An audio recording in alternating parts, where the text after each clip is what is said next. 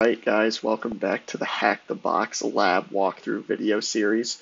In the last video, we solved the last machine in the tier 0 category that's free. I'll be separately doing some videos on some of the VIP machines, but for now, we completed all the free machines, so we're going to move over to the first tier where some of these machines will get a little bit increasingly difficult. So, as you can see, I already started up the machine, once again connected to the VPN, spun up my instance. So if you need a second to get caught up and get to this point where you have your instance ready to go, I'll give you a chance to pause the video here and then we will go on from there. All right, welcome back. So we are going to go into the first task. And that is, what does the acronym SQL stand for? And that is going to be Structured Query Language. So you can see we're probably already looking at something. There's either going to be a SQL service on this machine, probably a SQL injection. Yeah, and that's actually task 2. What is one of the most common types of SQL vulnerabilities? So that is going to be SQL injection. And I'll go over that a little bit deeper in a second when we get to it. But we'll go over to task 3. This is, what does PII stand for? And that is personally identifiable, if I could type or spell, information. I will submit that. So then this one, this is task 4. This is, what does the OWASP top 10 list name the classification for this vulnerability? So what we'll need to do is we'll actually have to go over to OWASP top 10 injection. And I believe we need the identifier. So I believe it's going to be A120, or we probably need the 2021 version of it. So let's find this. So we're going to need A03 2021 injection.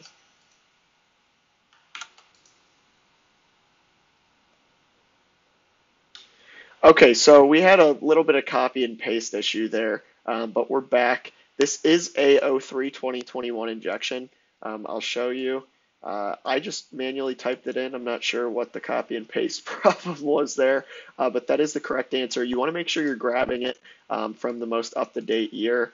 Here, this is the answer. If you are copy and pasting it in, just be wary that there's something weird going on there, but that is the answer, and you can find it right on the OWASP website here. So going down to task number 5, we're going to get into enumerating the machine a little bit, and that is asking us what service and version are running on port 80 of the target. So let's head over to my machine. And what we'll do, I'll enlarge this for you guys. We're going to need to come and grab the IP address of this machine, and then we're going to run an nmap scan here. So same thing that we have been doing, we're going to do svsc for version enumeration and scripts to run against those versions. We're going to do -v for output, and then we're just going to paste the IP address. I will be back with you guys once this finishes up, just in case this takes a few minutes. All right, so we're back. This finished. It actually didn't take too long once again, but just wanted to make sure. So it looks like the only thing that we have open on this machine is port 80. And we can see that this is going to be just servicing HTTP, and it's running Apache, which is an HTTP server. And that's actually the answer to the question that we were looking for. So we'll go ahead, copy this, come back over, come down, and we'll paste this. And then this is going to ask what, this is task 6, what is the standard port used for HTTPS? And that's going to be 443. So those are 2 important ports to know. They're pretty ubiquitous everywhere. 80 is going to be HTTP, and then 443 is going to be HTTPS, which is the encrypted version of that. So we'll come down to task 7. Task 7 is going to say, what is one luck-based method of exploiting login pages? This is going to be brute forcing. No, there's not a 0 there. So brute forcing is kind of just a methodology of just throwing a bunch of guesses at a login page, or just trying to guess every possible permutation of like a username or a password in hopes that one of them will work. It hardly ever works. Most login pages nowadays have certain security measures that lock you out, ban you from doing this. So in most cases, it won't work, and I believe it probably won't work on this page as well. So we'll move on to task 8. What is a folder called in web application terminology? So folders in web applications are actually called directories, and you'll see this. We can kind of refer to this up here. So this is kind of our initial URL. This is like the root point, is this app.hackthebox.com, and then starting point could be a directory that holds all these machines within it. Another thing that you could think of is, these are technically folders. So what you'll see on a lot of websites is maybe there's like /images and then another slash. That could be the folder that holds all the images for the website. So now we will move on to task 9, and then it says, what response code is given for not found errors? So a not found is when you send a GET request and that resource is not found on the host that you're looking for, and that's going to be a 404. If you're not familiar with these error codes, they are super important to know. I would recommend going over to Hack the Box Academy, which I believe is academy.hackthebox.com or .eu, and they have a whole module, which is basically a course on web requests where you learn the errors, the workings of web requests. It's very good, and I think you probably should be familiar with that. So that's the answer to task 9. In task 10, this is going to say, what switch do we use with GoBuster to specify we're looking to discover directories and not subdomains? So that is going to be the dir switch. And that is, it's kind of a functionality of GoBuster. You have to specify what exactly you're looking for. So you'll do like GoBuster, and then you just type the word dir. I wouldn't necessarily call it a switch like you would with like Nmap, where it's like -sc, -sv. Those are what I think of as switches. I kind of think of the dir for GoBuster as a mode, and that's kind of a better way to think about it, specifically with their syntax, because it is a little bit different than a lot of other command line tools that you use. So then we'll head down into task 11, and task 11 is, what symbol do we use to comment out parts of the code? And what we can do here is we'll use a hash. So that hashtag sign, or the pound sign, is what you use to comment out parts of the code. And that's specifically for SQL. So what we can go back and do over here now, what I think it's been leading us to is that this is going to be a SQL injection. It would be random if it wasn't, because the box has a SQL injection tag on it, and it was asking a lot of questions about SQL. So what we'll go ahead and do is we'll copy this IP address. From our enumeration, we know that there is a HTTP service running on this host.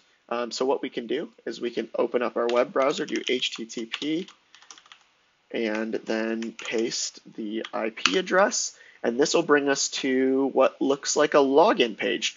So one thing that I like to do, just because we're going to need a username and password here, potentially, maybe not. We'll see what the SQL injection exactly is. But I'm going to use Control-U to inspect the source and see if they give us a username anywhere on here. So we're looking for links. We're seeing where these links take us to, what's linked on this page. Seeing if we can find anything interesting on the page. I'm not seeing a whole lot. Sometimes you might see like a username and a password commented out in here. And it doesn't look like we have a lot in the source code. So what we can do is maybe like assume that there is an admin. I would imagine that there's an admin. Okay, so let's try a couple default usernames first. You never know, the SQL injection might be after we're logged in. So let's try like admin. That doesn't look like it's the case. Maybe administrator, password. Doesn't look like it works. Let's just try one more. We'll do root. That's a common one. Okay, doesn't look like that's going to work. So what we'll go ahead and do now is we're going to try to do a SQL injection. And we'll try it with like these 3 usernames because those are typically the most common found on these web applications. So let's do admin first. So then we'll add this single quotation because what we're assuming is that it's selecting a username and password. So if this is going to select the username, we want to end the name of the user with our own quote here. So we can imagine that there's an open quote string here. We're going to enter this, close off our quote string with this one at the end of the admin, and then we will do £. So pound is how you comment out, and that's what that question was asking us. I want to say in like task 11. So what we're doing here is we're going to inject the username admin. We're going to close off the username, and then when it's looking to ask for the password, you can assume there's a very similar query on the back end to opening the bracket, and then it's going to look for that password as well. So what we'll do is we'll use this £, to comment out the query for the password entirely. So maybe we'll have the logic, I'm unsure if this is going to work or not, but maybe we'll have the logic to comment out the password field altogether. There might be an injection in this remember me, I'm not super sure. So let's go ahead and try this. We'll log in, and it looks like you do need something for the password just on the front end. So I'm just going to put test in, and then we'll log in. Oh, okay. So it looks like it works. So the username was admin, and all we had to do was close off that username and then use the £, to comment out the rest of the password field. You can't leave the password field blank, but once you put something in there, it doesn't matter what you put in because it's going to get commented out anyways. So all we needed to do was have the logic check for the password or check for the username, make sure that username exists. So it looks like we got in here. This is going to be our flag. We will copy this. We'll copy that, head back over, and we will do our flag format, paste that in there, and then we will submit this. All right, and it looks like we pwned this machine. All right, join back again tomorrow, guys, and we will go through the next machine in tier 1 of the starting point. Thanks.